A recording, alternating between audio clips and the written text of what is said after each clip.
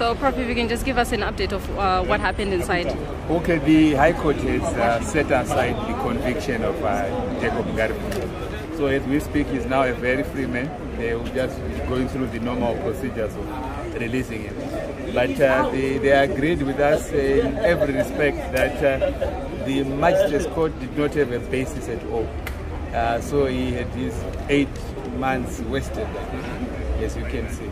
So clearly they will write a full judgment, but they were convinced right from after the submission that he has to be freed. So they've passed the conviction. He's not guilty, and he's walking out a free man, so he will have his Christmas at home. Okay, but he's actually living in prison today. All right, so what about the concession that was made by the state? What was that about? The state was, the concessions by the state were accepting that they had no argument. So on every point they had to accept that, and one of the points was that they didn't have any evidence linking our client to a Twitter account. Because they had several Twitter accounts. One was J. Ngarifume, another one was Ngarifume, and there was another one, Jacob Ngarifume, or Ngarifume Jacob. So they didn't even know which Twitter account it was.